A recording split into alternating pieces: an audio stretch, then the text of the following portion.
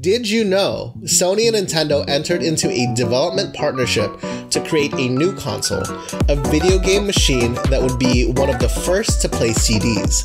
Sony would provide the electronics, CD player, and other parts, but Nintendo killed the project.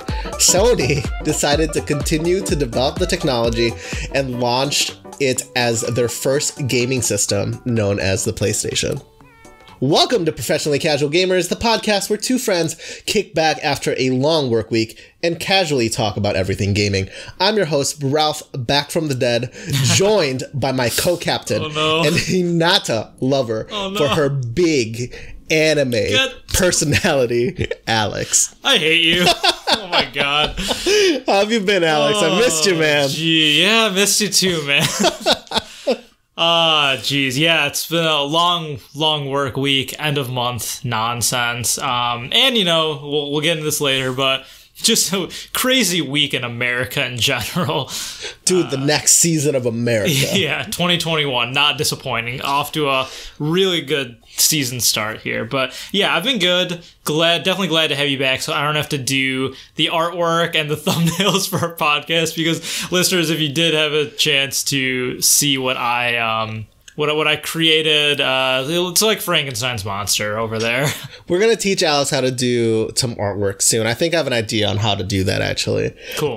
Well, today we're kicking off episode 20. I think that's a really huge deal, honestly, because even my now wife, Samantha, thought we were going to quit after two episodes. The truth comes out. Oh, man, the belief. But she's really proud of us, and I'm really proud of us as well. So I'm glad that we're able to do 20. The next step is 50, and then we're gonna do our 100th episode for sure. Yeah. So maybe some drunk Mario Party streams along the way. I really Listeners, do that. Alex has been suggesting a drunk Mario stream, Party stream for the longest time. We'll definitely do it once you know, this whole COVID thing eventually dies down in 20 years. You know what I mean? 20. Don't say that. But let's kick off this episode strong with some video games. Alex, what have you been playing? Because I have not played a single thing. Well, you're off the hook because honeymoon and wedding and whatnot. Let's see. So yesterday, it was yesterday 2 days ago, Square Enix released a demo for their new game called Balan Wonderland. Is that, so I saw that. It's like this, honestly, it reminds me of, I don't know if listeners, if you remember this, there was this game that people were so excited about on the Wii where this weird clown thing was flying. What? Do you know what I'm talking about? Are you talking about Knights? Yeah. Okay. So it kind of has that same vibe because I didn't know what that was. I'm like, oh, did they make a sequel to that weird clown flying game? So what is this game? Was there a Knights game on the Wii? I believe so, yeah. Oh, interesting. Yeah, so it's hilarious that you mentioned that because I don't know. So the director of Balan Wonderland, what a name! I don't know if he was a director on Knights or if he was like a main producer or something, but he had a lot of pull on the Knights games. So then when you look at that, you can clearly tell, is this Knights? Like there is a lot of like artistic similarities there with character design, especially. Alex is like, why did you just make Knights? No, I don't know. I've never played it. I only really know Knights through like the Sonic Adventures games because they would, in like the casino levels, they would just like have Knights randomly. Oh, really? Because it used to be like a Sega IP. Oh, that's weird. Yeah, but the guy left and now he's doing this. So what is this? Talk to us about what Balan, whatever you will call Balan Wonderland. Okay, so I will preface before I talk any more smack about this game.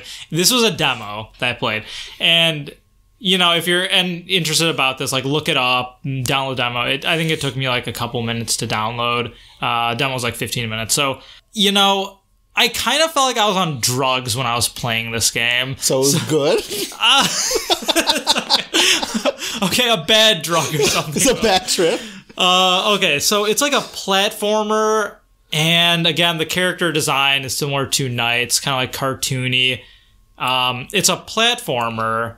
And it kind of has like Mega Man vibes to it, whereas you know, like in Mega Man where you defeat the boss and like you get some like of their the powers, yeah. Kind of similar thing going on in Balan Wonderland. So as you're platforming around in these levels, you get like different monster abilities. So like Kirby? Yeah, kinda, right? So you can have like 3 equipped that you can change through them as you're playing through the level.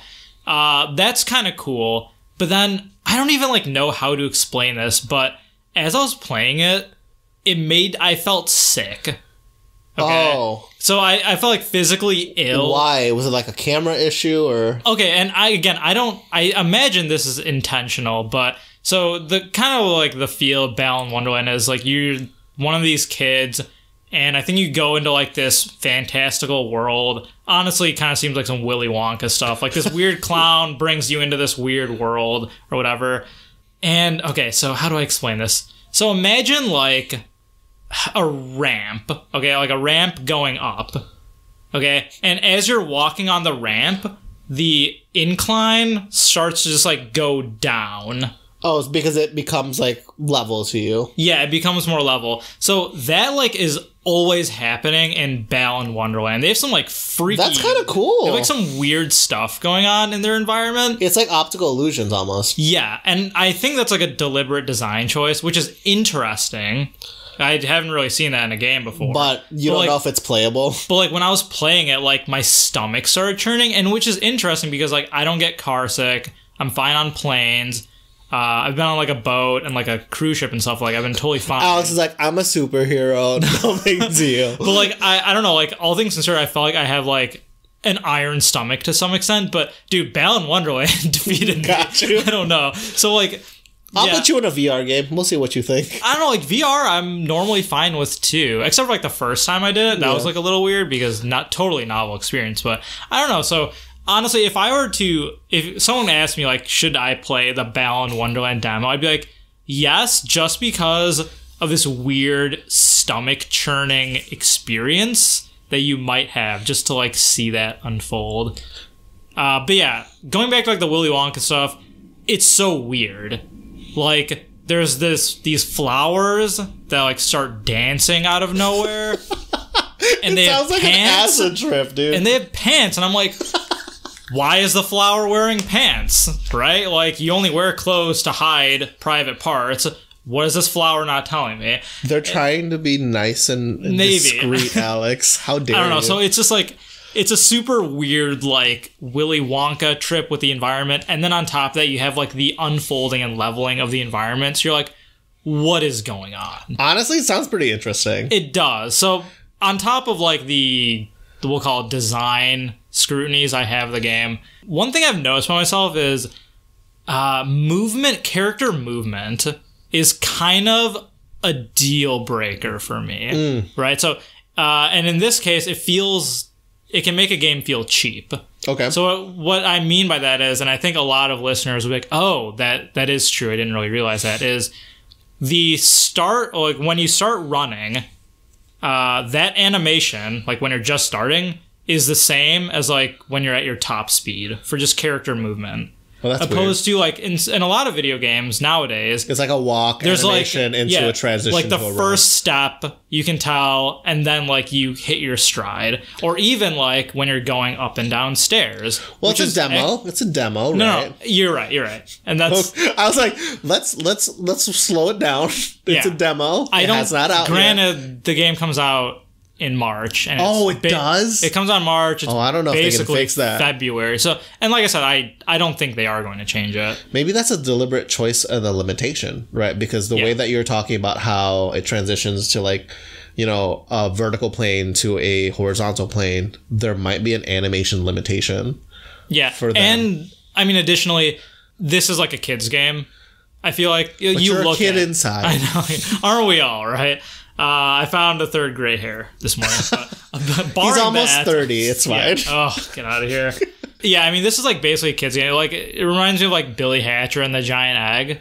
Do you remember that? That's like another Sega I'm a game. foreign kid, so like, oh my god, I'm a foreign kid. So like, I know Sam hates the fact that I bring that up, but honestly, there's some stuff that you guys had that I just don't know. What are you weird Americans doing over there? A lot of the stuff that I grew up with was anime. So like some Monster Rancher, Pokemon, Hajime no Ippo, Slam Dunk. So like Dragon Ball. That was my cartoons. Yeah.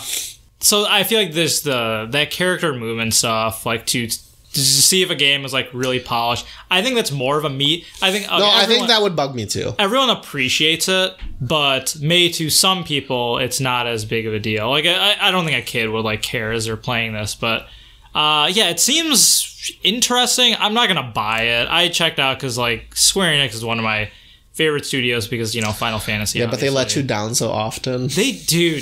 Square Enix is so polarizing with their games. Like Tomb Raider was okay. Remember when you bought Avengers? Avengers, I like repressed from my memory. They still like email me my character updates. I'm sure they do for you too. Yeah. Like, oh, here are your power levels for characters. I'm like, I'm actually about to jump back in. No, you're not. No, I seriously am. Oh my, he's just shaking his head, listeners. No, you're not. Well, let's not diverge from the conversation. What are your closing thoughts about Ballads, Wonderland? blah blah blah? It's, you know what, just download it because it's weird, and play it till the end because there's this really weird cutscene that I sent to Ralph. He hasn't watched it yet, and you'll get a good We can laugh. watch it together. You'll get a good laugh because you'll be like, what am I even doing in this game? I don't know, but yeah, it's a weird experience. I don't know. If you have a kid, they might enjoy it. Who knows? Or you give them night terrors. Yeah, it's weird. It's like Willy Wonka-esque, like I said. What else are you playing, Alex? There's a really sweet PlayStation Network sale. It's like under 20. It's called like the under $20 sale. Oh my God! Are you serious? Yeah, I already know what's coming. Straight into the point. So I downloaded Naruto Ultimate Ninja Storm, the original one, which he loves Hinata. Yeah, man. exactly. This is why Ralph is saying this. Yeah, it was back on the PS3, and then they ported it to the PS4 as like a collection with the other games. So yeah. I just bought the first one for like $8. For sure. Does she have her lion fist in that? You love her lion fist. What? No, stop. I'm confused. So this one, Naruto Ultimate Ninja Storm, is just the original Naruto series. So no, she did not do that. Okay. The lion fist, yeah.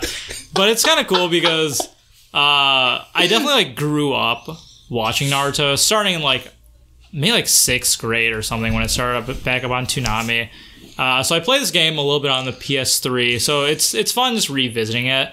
And one of the main reasons I re-downloaded it, on the PS3 it did not have trophies. You're gonna platinum it? Heck yeah, I'm gonna platinum it. It's I looked at the trophies ahead of time because like, that was easy. Kind of a deciding factor. You're like 60 hit combo and nothing.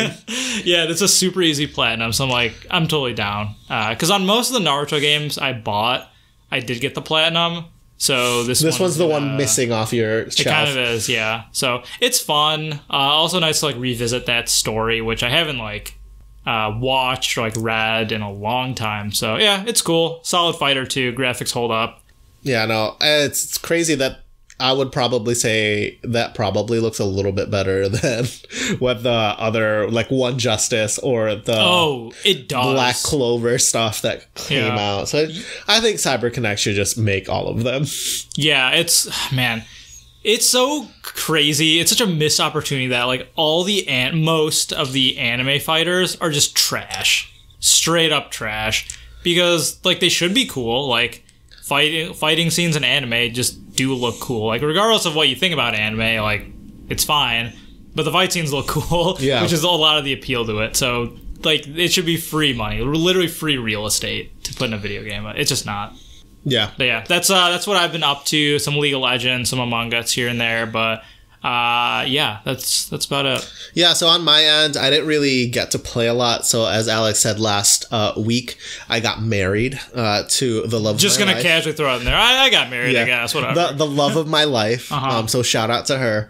So I didn't really get to play a lot. It's oddly weird though, but we did play a lot of Fall Guys during the honeymoon. So we did a little bit of staycation, try to keep it as safe as possible. We rented a very nice hotel downtown, and then we just stayed in the room the entire time. But what I did end up doing is I brought my PlayStation 5 to the hotel you room. didn't. Yeah. No, you didn't. Yes, because I knew that they wouldn't have like Netflix or Hulu or whatever in the hotel room because I know that even though like those TVs are very nice, they're kind of old. They're not like smart TVs. Oh, you don't have like a Chromecast? Yeah. So I brought the PlayStation 5. Okay. So the reason I primarily known for its portability.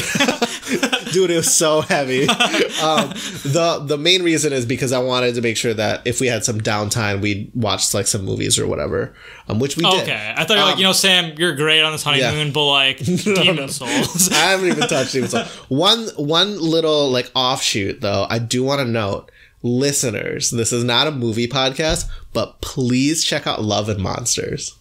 It was so good. With the Percy Jackson guy, It right? was so... I don't know if it's the Percy Jackson. It's a Maze Runner guy. I think they're different actors. They kind of look similar. Okay, but holy crap, the movie was so good. I was so surprised. We also ended up watching Tenet. I was highly disappointed. Really? By Tenet. I did not like it at all. Inception 2? Yeah, did not like it. It was a terrible I didn't movie. see it. Oh, so Love and Monsters. What did you watch it on? Because I do want to see We watched it on my PlayStation 5 on Prime. So I downloaded Amazon Prime, and then I just bought it through Amazon Prime on my PlayStation. Because to no one's surprise, those big TVs in those nice hotel rooms, for some reason, don't have anything that's Amazon Prime, Netflix, Hulu, whatever. So brought my PlayStation to watch those movies. But for some reason, we did end up playing some Fall Guys together. Dude, it's building the relationship. Yeah, so Sam played a lot of Fall Guys. She still hasn't won. I think Everett's just really good. Why do you gotta do that? Shout her out.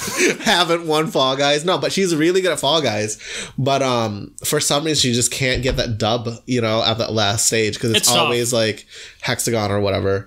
But yeah, no, we had a fantastic time. So played a little bit of Fall Guys. I just realized I'm like really bad at Fall Guys now. I thought I was fine. I've already won 2 crowns like back in the day, but now it's like, it's impossible.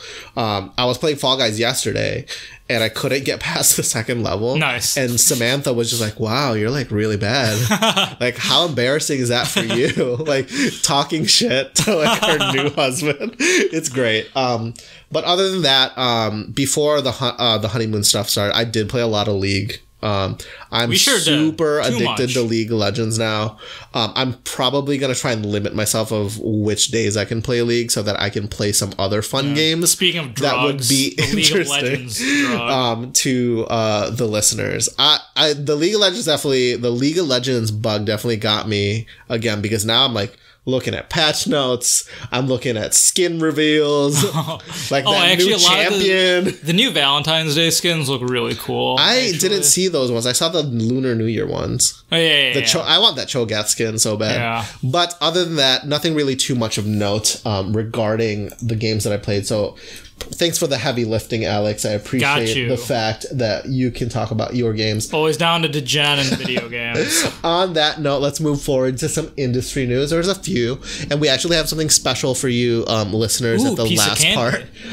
But first things first, for industry news, Xbox Gamepass subscribers hit 18 million subscribers. Wow. Microsoft is continuing to attract people to its Xbox Game Pass service. The Netflix of video games, some would say. The service now has 18 million subscribers, up from 15 million previously reported in September. So that's a huge jump in just a couple of months. Controversially, it's interesting because Microsoft recently planned to increase Xbox Live Gold, which people thought was a way for them to attract people to Xbox Game Pass Ultimate. They kind of backpedaled there because there was a lot of negative press from that. So we'll see how that changes up in the future. So I have a question for you, Alex. Not if, but when do you think most gamers will have an Xbox Game Pass subscription? Man. Unless you don't think that a lot of people will have Xbox Game Pass in the next couple of years. I think it really just depends on what kind of gamer you are. Like if you do find yourself, I mean, I'll say like if you play around like 5 hours of video games a week and plus, I think those people probably already have Game Pass, or maybe they're planning on getting it soon. But if you mainly use your Xbox as like a Netflix or like, I don't know, like a Blu-ray player or something, then it's just not for you. So I think people who have an Xbox, like, they're aware of Game Pass. Right. They have to be, right? It's so probably like advertised on their dashboard. Exactly, yeah. You're probably right. So if it fills their needs, which, 18 million people is a lot. And it's like, what, $10 now? So that, what do you call it? It's 180 million a month. Yeah, which is insane. Which honestly, I think is a little low still. I think they're still losing money on that because I don't know. I don't know if the royalty deals are in the back end, but it's starting to get there because I believe Live is at 200 million. Okay. So that's also a nice chunk of change. So eventually, when a lot of that Xbox ecosystem transitions over to Game Pass, I think we'll start to see the dividends of what Xbox is playing with them. Because one thing I did want to say to you, to challenge you, so I would say like a yearly subscription to Xbox Game Pass, I'll say like what, $120? That's 2 games. Yeah, exactly. And, or like crazy. That's even less than 2 games, considering that that's $70. Yeah. So like. Not to mention what I was trying to say, like in 2 episodes ago, the Medium is just free. Like not free, but like it's just Game with Pass, your subscription, right? So that's a $60, $70 game that you can just jump into if you had a $10 subscription. So like I personally think we are going to see a lot more people go onto Game Pass once the machine of Microsoft starts churning out some high AAA quality games, because it would be really hard to rationalize to yourself, oh, I want to play Master Chief, like what do you call it, the new Halo game Infinite. For $70, or I can get Xbox Game Pass for $10, $12, and then maybe get some more games after that, right? Because even if you played only 2 games out of the year, you're still making your money back. Yeah, I mean, that's granted if they're new games that you're buying on launch date. Right. Like I said, I think like Game Pass makes sense. Like you have it, you play it on PC. If I had a gaming PC or if I had an Xbox One or Series X or S, like I would 100% get it too. It's just, if people actually would use it, if they are playing games, I think they have it. Yeah, because the only reason I don't think people, like, they wouldn't have the complete market share of the subscription model in video games is if Sony did it. And I just can't see Sony doing it. I just can't see Sony saying, oh, God of War, here you go. Like, I just can't see it. Yeah, it is crazy to think about. But, I mean, granted, if you told me, like, Game Pass is coming out, but, like, before a launch, I'd be like, no way can I play Halo Infinite at launch for, like, the $10 a month. But that sounds... Yeah, I know. Like, that sounds crazy. So, and Sony, we did pass ups on this. Sony did say that they did have a Game Pass of their own in the works. I don't know how... Obviously, no one knows how it's going to stack up to Microsoft's Game Pass. So, super curious. But I'm totally down for the subscription-based model. It is a bummer, like, on the flip side of it, that... kind of like similar to Netflix, where like movies and shows leave Netflix. That is the case with Game Pass. Some are leaving. And then once it's gone, like you would just have to buy it to play it. Yeah. So that stinks. But honestly, I personally don't revisit games that much. I might play like older games like Naruto Ultimate Ninja Storm, but I don't, like, if I buy a game and I play through it, very, very seldomly do I revisit it. To be honest. That's just me though. Okay. So I have a interesting thought experiment for you. So I was thinking about this the other day when I was doing the run of show. So Control is currently on Game Pass, and like you said, eventually Control is going to be removed from Game Pass, right? Control is also going to be a PlayStation Plus game. Yeah, buddy. Right, for February. As long as you keep the PlayStation Plus subscription down, or as long as it's in your library, you'll have that forever once you have... In quotations, forever. Correct, you don't really own anything anymore in games. Yeah. But the government owns us. Like, where do you think that stands? Like, do you think it would be... like, which one's a better situation for you? Having your PlayStation Plus, where you get like some really high quality games, because I think that's where Sony's going. I think they are doing like high quality games that they're going to be sending out on PlayStation Plus, and they're only available for a limited time, because I can see it by the way they're treating Destruction All-Stars. Destruction All-Stars, listeners, if you're not familiar, was supposed to be a launch game for PlayStation for $70, and now it's going to be free on PlayStation Plus, quote unquote, because you're paying for PlayStation Plus. Until April, and then they'll remove that availability. But I'm assuming if you do have PlayStation Plus, you're going to put that thing in your library immediately. Right? Oh, yeah. Yeah. So where do you stand? Like, would you prefer that Sony does this PlayStation Plus model where they give you maybe one really high quality game every month and then you own it-ish? Or do you like the idea of having Game Pass where the suite of titles get rotated here and there? I mean, so I will say I don't know how fast the titles on Xbox Game Pass expire or leave the service. It takes a little bit. So like a year or so, or like I think so, like a year. Yeah. And then what do you call it? They usually let you know once it gets removed. One thing that I do want to know, and listeners, if I'm wrong, please correct me, is that if you download it before it gets taken off, you can still play it. On Game Pass? Yeah. Oh. Then Xbox Game Pass model. Yeah. For sure. Yeah. Yeah. I mean, and yeah, especially if you just download, then you can save it for when it's gone. And honestly, even if you can't do that, like even if it's gone, then it's gone, just period.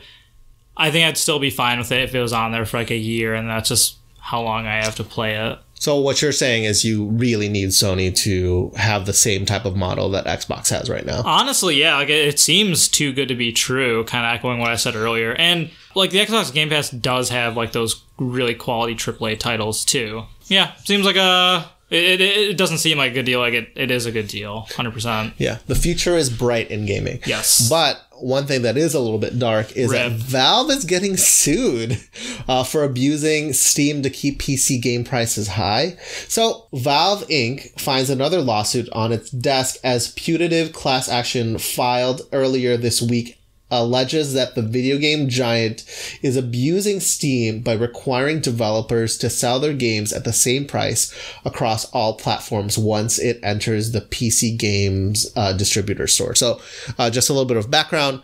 If, let's say, you have a game on Epic Game Store or Good Old Games, it needs to be the same price on Steam. So if you have a sale on Epic Game Store, let's say you cut the price to $10, it also needs to be $10 on Steam. So you can't have a sale on another platform that's not happening on Steam.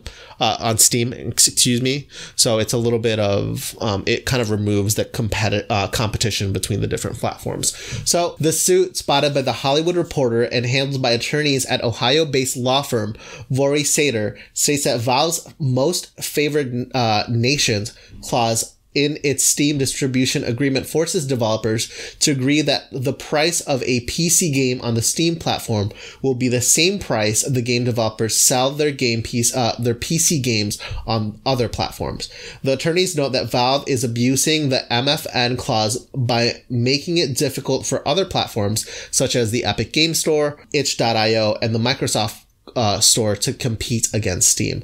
Alex, do you think this is an issue? Interesting. So Steam is controlling the price. Right. And yeah, I think it kind of might be an issue because everyone would just turn to Steam because it's just easier to get it through there. Right. I would think so. Like, again, I'm not a PC gamer. Because if your library is already on Steam and if it's the same price on Steam. So it just makes sense to just get it through there so everything else is there too. But, monopolies that's not really a monopoly, but it's I don't know. It's a little bit tricky because it kind of limits what the developers can do, right? So listeners, if you don't know, the amount of money that Steam takes from developers is a little bit higher than in Epic. So let's say, I don't know the numbers off the top of my head. Let's say Steam takes 30% of any proceeds that happen for sales and Epic only takes 10%. So in theory, the devs could potentially discount the game much more on Epic Game Store and still get the same amount of money. So it's a big issue kind of there. It's a control issue.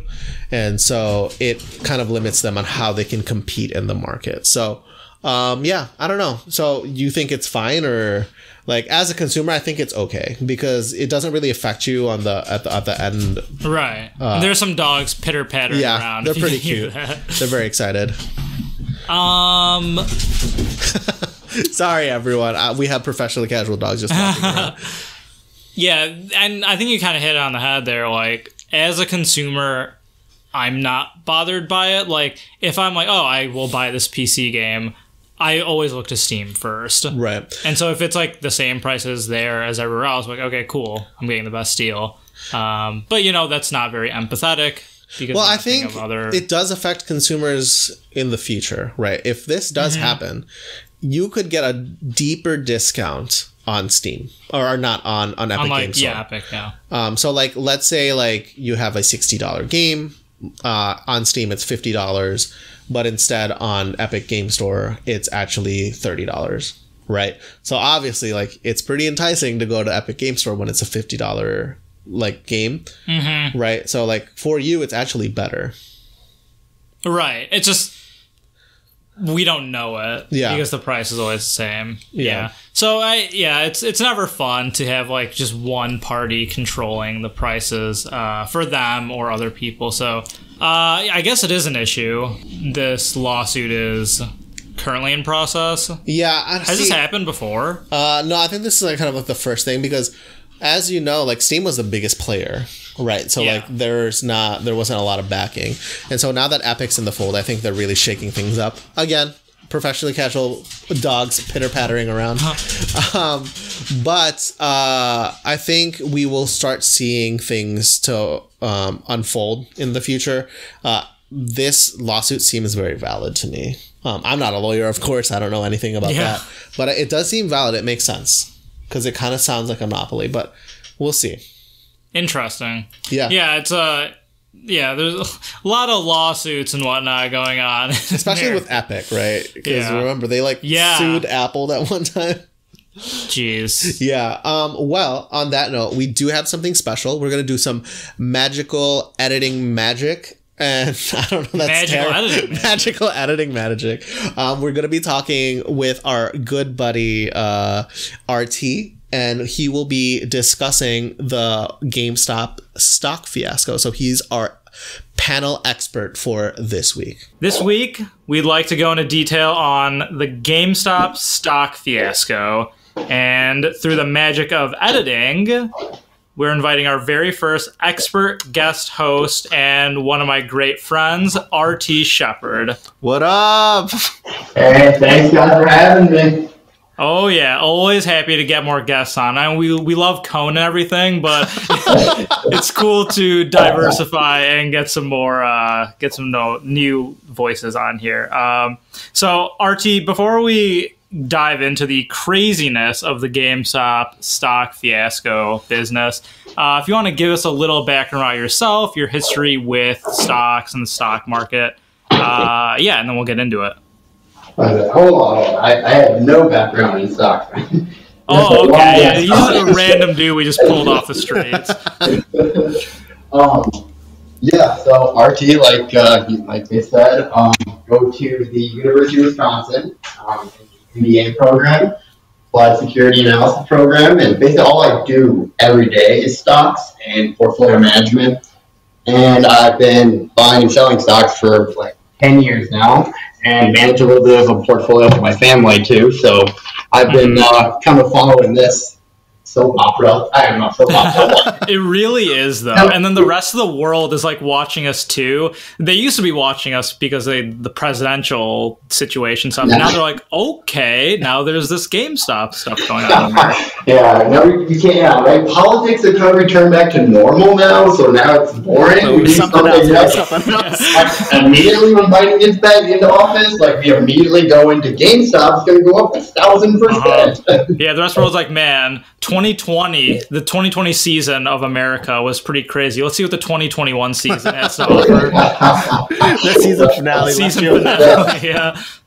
That's awesome. I think my favorite part is GameStop, which like everyone has like the memory as a kid of going in and like bringing in like 10 games. You're thinking to yourself like, oh, I'm going to get $50 or 20, I don't know, like $100 for these games, and then they show $2. Yeah, exactly. Like $2, and you're like, oh. You actually owe us money for wanting to trade these in.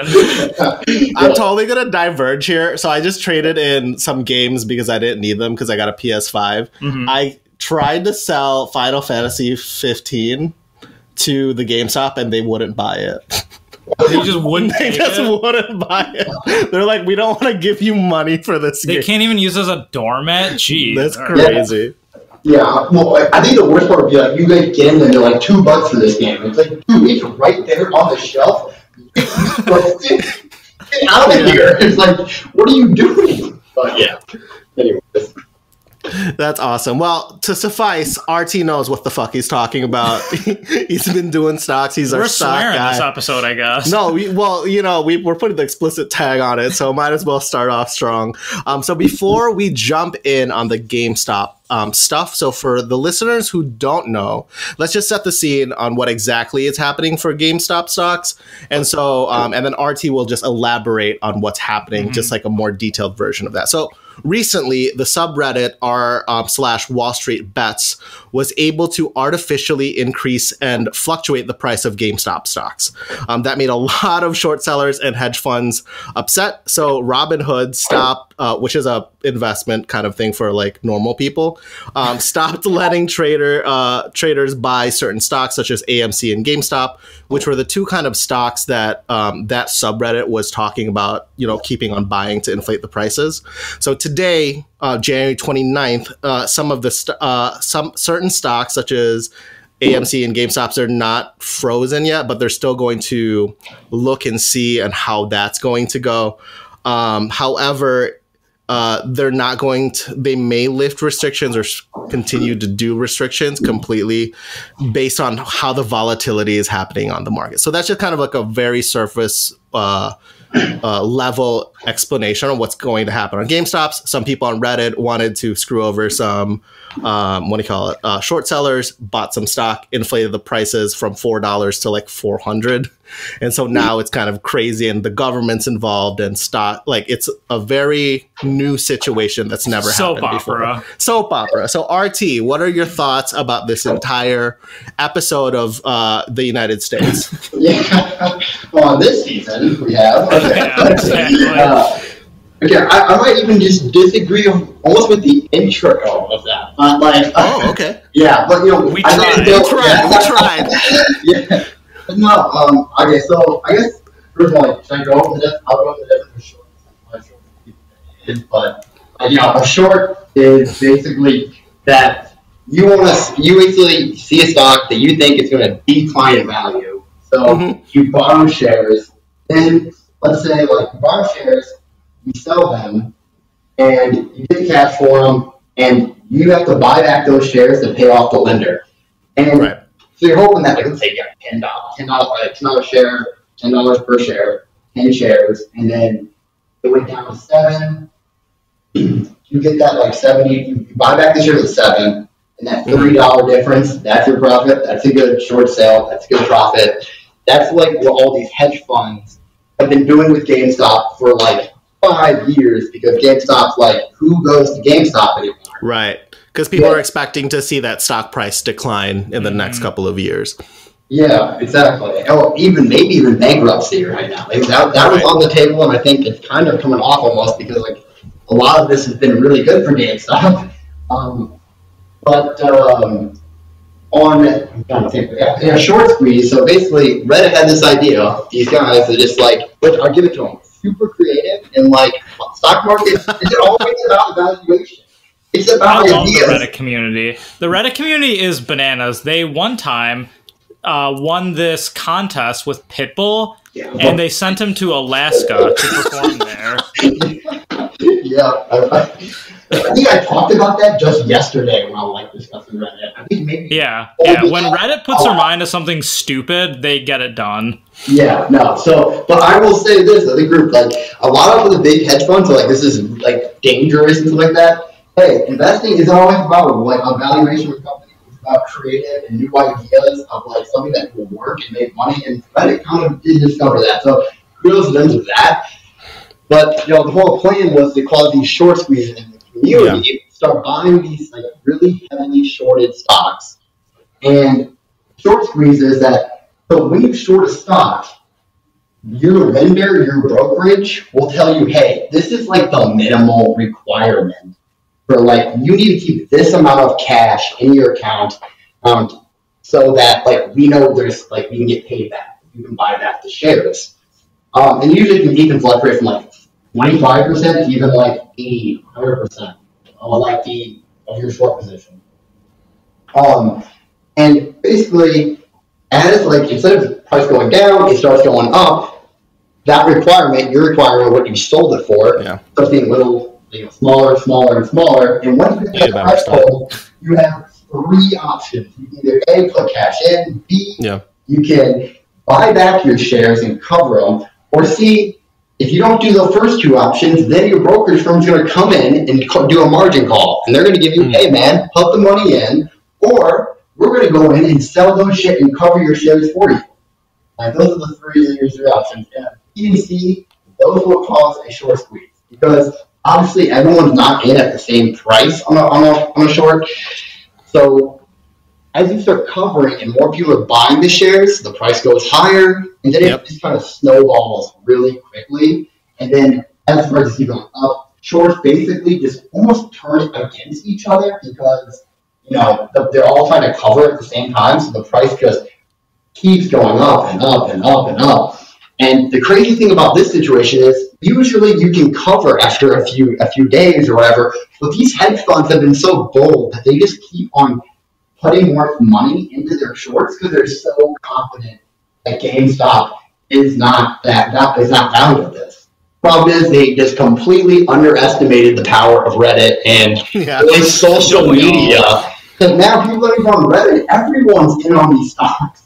Like, I have so many traders that are just like, hey, I might buy a few shares of AMC or GameStop, and it's like, this is a fun, let's see what happens then. Like, so many more people are involved in this than what started off. But so I'm trying to think. And what's interesting about this? It started off as a meme, right? And now it's kind of escalated into like this class war between like people who make like millions of dollars who are super upset about what's going on versus like the everyday man. And I don't know, it's just really interesting to see. So on that end of it, on like, the class side of it, do you have any comments like about that? Yeah, no, for sure. And I think the one thing that is like ingenious is that it's pretty ingenious that this whole like battle between like these sides are that we made this David versus Goliath thing. Right. People, Reddit investors, these small time guys, the everyday person trying to make a lot of money by taking it away from the big, mean hedge funds. And you can put faces on the hedge funds, and it's really easy to hate them because they control so much money. But like the one thing that like I feel like is missed in this argument is hedge funds don't really like private equity is where the ultra wealthy people go. Right. So hedge funds usually get their funding from 3 locations. They get it from pension, retirement, and endowment. So really, like that's the people losing money. Yeah, the managers might lose their jobs or lose some money themselves in these things. The people really losing money that they control, that they're investing in these shorts, those hedge funds are losing, the police officer, the nurse, or that like the firefighter, those people's money, not really their own. And I think that's like a part of this whole how the story's been framed that's already like ingenious from like the Reddit side that it's David versus Goliath, and it's to me like I look at it and I'm like I don't really think it's that at all. I really kind of feel bad for both like sides because someone is going to lose. And going to be obviously hedge funds have already lost, but when this thing comes back down, it's going to be on everyone that's still in there, which would be like the Reddit side too. So. Yeah. So on that note, obviously a lot of people are gaining a lot of money right now, and a lot of people are losing a crap ton of money on shorts right now, right? So my question for you, just for the people that don't work on stocks regularly, like how long will this last? Like when is this gonna peak? Like I know right now it's kind of like a jokey thing, and it's like Alex was saying, it's like David versus Goliath, but at one point the bubble is gonna burst and things start falling down. Like, when do you think that's going to happen? Yeah, I mean, isn't that a $10 billion question? If I had that answer, I would not, I would be, I don't know, living the high life right now. But, right. Right now, if you look at this, there's still a lot of people jumping in and shorting this stock. And I really think until maybe the price movement goes sideways or just goes down, but just gets out of the media, then I think like the price falls again. But like right now, it's I can't tell what's gonna happen Monday. Like what the news is over the weekend is kind of scary. Like I can see like the hedge funds getting like trying to rally the troops, but it's gonna be an interesting weekend for the hedge funds because they have to report to all their clients to on the 31st what their month was. Right, end of month. Yeah, bad timing. Yeah, it's really going to be an interesting phone call on the 31st when you tell your investors that you were on the other side of the GameStop, when you got in on the short at $10 and now it's $400.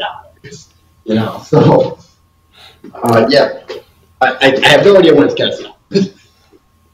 So my other question following with this, so how does this impact the stock market moving forward? So this is kind of the first time this has happened in the market, right? Like obviously there's some instances where the market's been manipulated here and there, but this is the first time where it's really public. And it seems that the general populace just proved that they can manipulate the market themselves. What do you think? How do you think that's going to impact other stocks in the future? How do you think that's going to impact, like regulations for stock trading moving forward? What are your thoughts on just the stock market moving forward? Yeah, well, I'll start off on I guess kind of for me the easiest side. The one I can think is for the SEC, they're going to be looking at what is happening these last few weeks. It's going to be like a case study probably for the next decades to come. I mean, the amount of it's hard to say that Reddit is manipulating the market. And on the flip side, I don't think any of the hedge funds are in this play. Like when they stop trading on Thursday and stuff like that on Wednesday night, I don't think that was any manipulation either. But I really, there are some really bad rules right now in the SEC that need to be fixed, and I think that this will definitely it's going to force them to close some loopholes because on both sides, what's happening, some real shady stuff.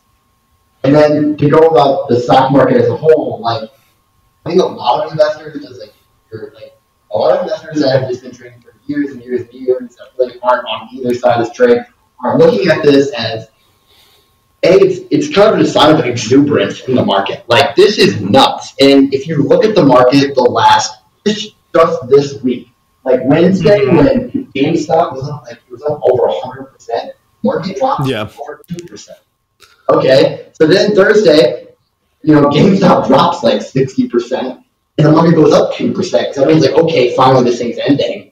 And then today it goes back up 70%, and the market fell 2%. There's a lot of people in the market that look at this and are really scared and nervous about just the craziness and just the greed that is coming from this these situations. Because it's not just GameStop and AMC; it's every stock that's shorted right now.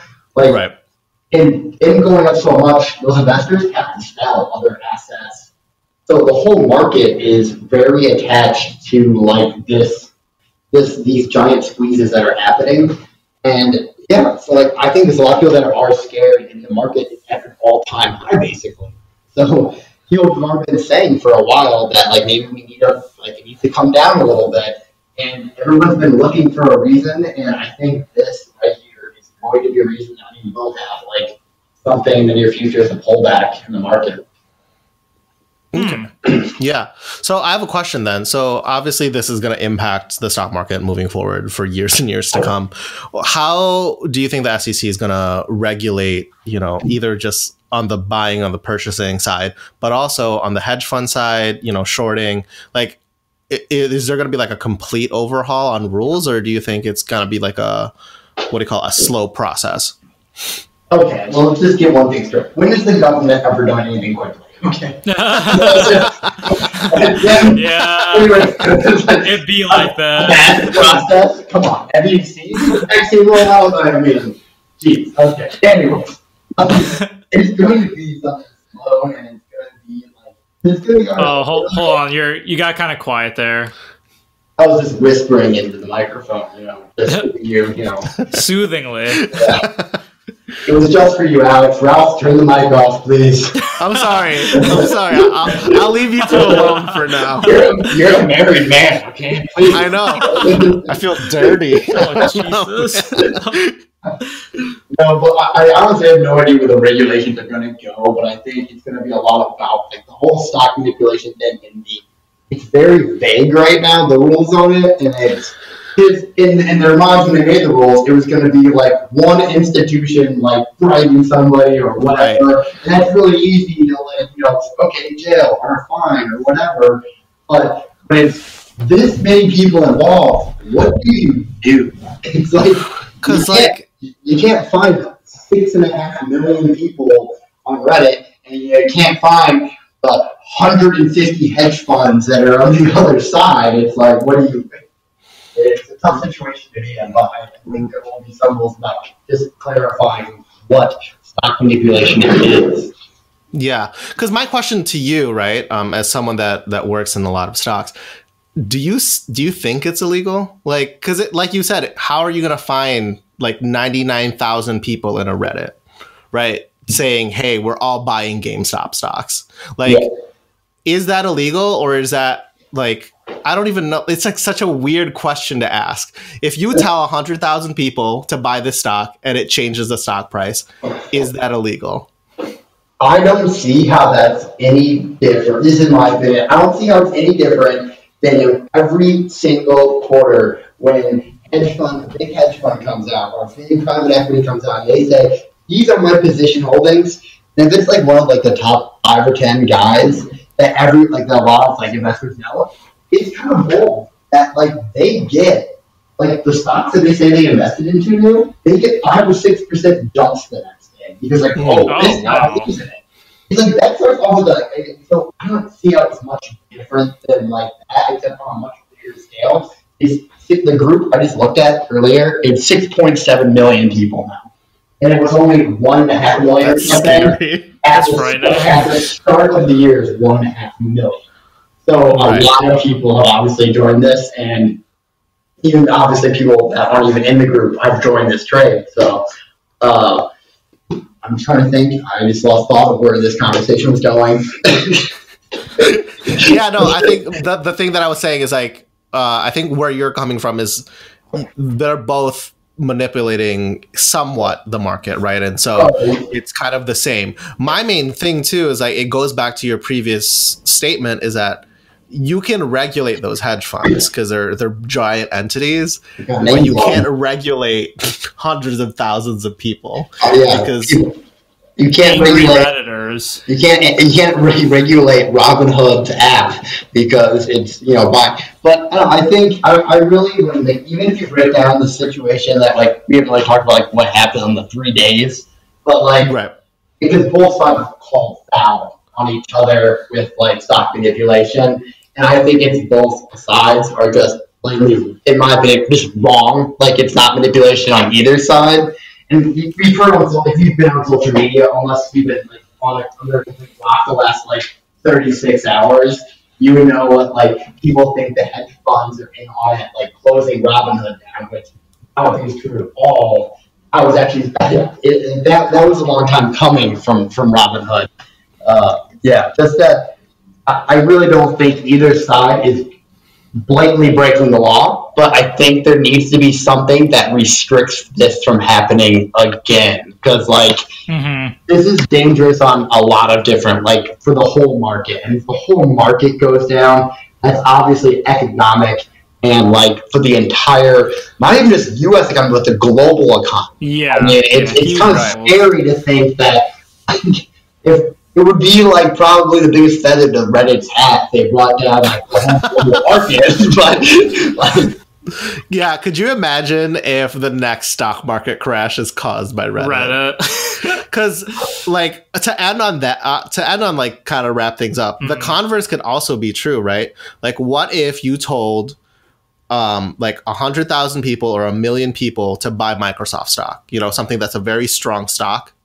And then tell them to dump the stock on the same day. obviously that, I mean, That's scary, right? That's a scary thought. And there'd be more, because there'd be a bunch of other people with you buying that stock, and they wouldn't know to dump it. Then it would obviously be like, you know, a big problem for those people. But like on the Reddit side, I just try to think 6.5 million people following it is crazy, and it's kind of cool. It's kind of cool. We're breaking the global economy. Weird, scary way. It's kind of cool. It's okay. Everyone's gonna buy gold now. Oh no! Everyone already got the memo. Bitcoin's the new gold, so you know. Actually, no, it's the dog one. Dogecoin. Crypto. Yeah. I can't go into crypto. I'm not doing it. Crypto's scary. On that note, RT, do you have any other closing thoughts about the GameStop fiasco that you think we haven't covered? Yeah, you know what I did? So I wanted to hit this up. Did I go over? I just wanted to say the what the numbers would be if you invested at what date. Did I say this already? I don't know. I don't think so. You're getting kind of quiet too again. I'm like shouting in my office. My AirPods. Sorry. My AirPods suck apparently. I don't know what to tell you, but is it all right?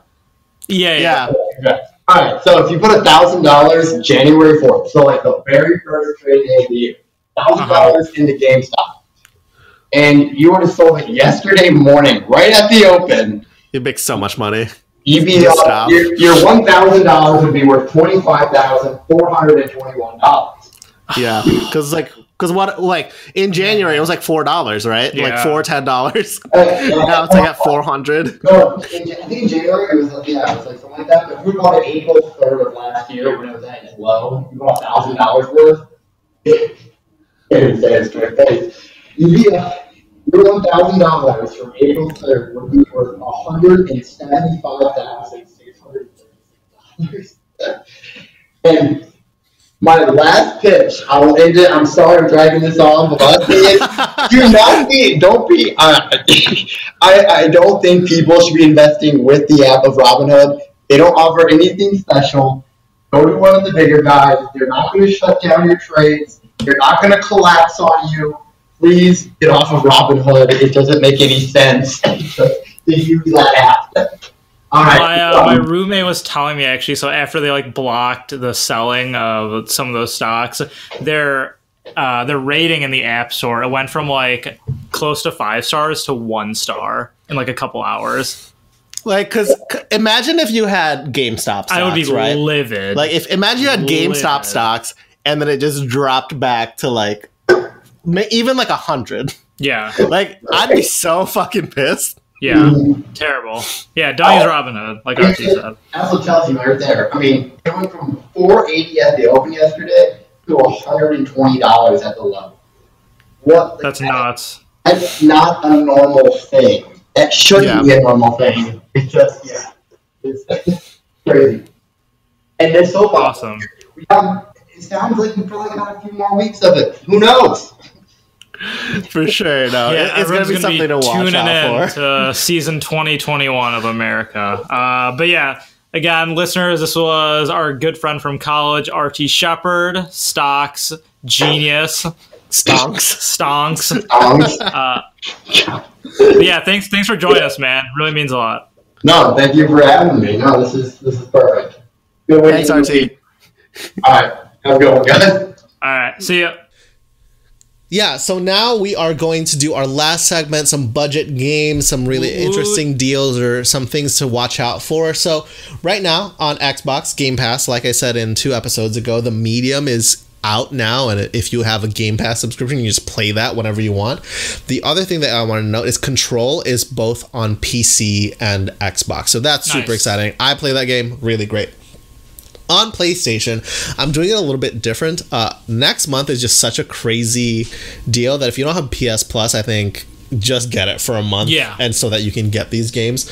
So for PlayStation Plus in February, Destruction All-Stars, which is the launch game I was talking about earlier that was $60, is going to be completely free if you have the subscription.